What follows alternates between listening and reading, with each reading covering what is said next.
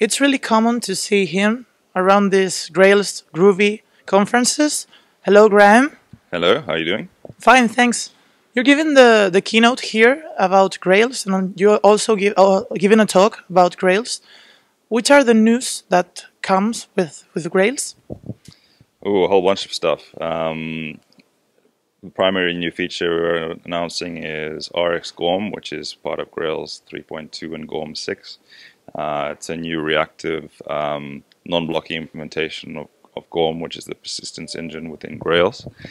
It is built on top of RX Java and allows application developers to build completely non-blocking reactive applications using Grails framework or not using Grails framework, because GORM is also an independent project separate from Grails itself.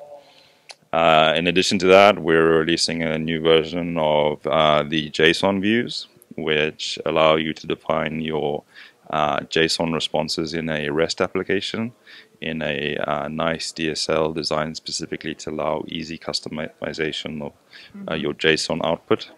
Then there's a whole bunch of new features in there as well. And we're announcing new support for AngularJS and AngularJS scaffolding in particular. So you can generate an entire AngularJS front end that interacts with the Grails backend using one command, making it simple, easy for developers to get up and running with Grails framework and AngularJS. Okay, you're also talking about GORM here, ins and outs. Which is the topic of this talk? I mean, what are you going to talk about here?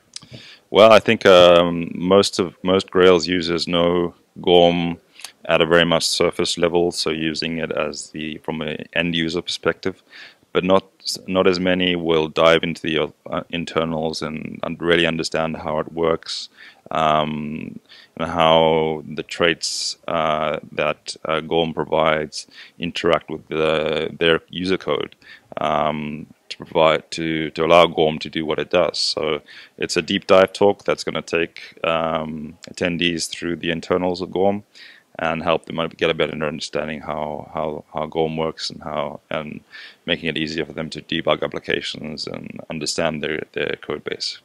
Okay, so thank you and see you around. Thank you.